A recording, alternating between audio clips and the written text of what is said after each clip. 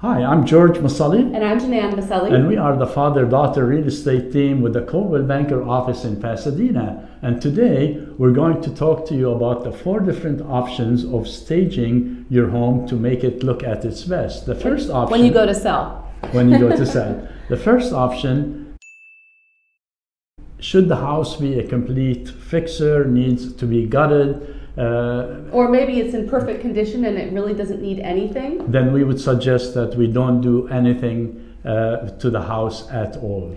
The second option is maybe you opt for my dad and I to do a walkthrough of the house with you, and we go through room by room and tell you exactly what to take out or leave, and then you get maybe a storage unit, and we can come in and bring some artwork or shift around your own artwork. And we have some little trinkets in the storage room that we can bring, but that's typically for people that don't need that much staging. And we've also rearranged furniture for people to make it more spacious and so on. The third option is to do a partial staging, where we will bring our stager, and she is outstanding, and she would go room by room and tell you what to take out, what to leave, and then she will complement what you have with pillows and some artwork, furniture, etc. And that will be the third option. And last but not least, let's say you need to move away or out of town, or you purchase a house before you sell your house and you need to take your furniture.